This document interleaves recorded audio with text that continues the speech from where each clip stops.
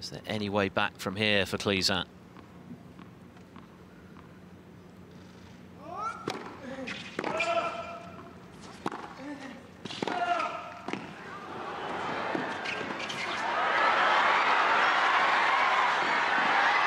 Oh, what a finish.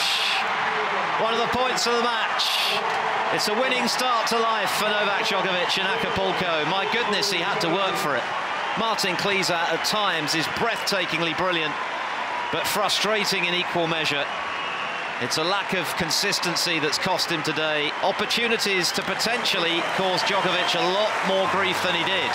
In the event, he gave the top seed all the trouble he can handle, but Djokovic delighted as he takes his Acapulco bow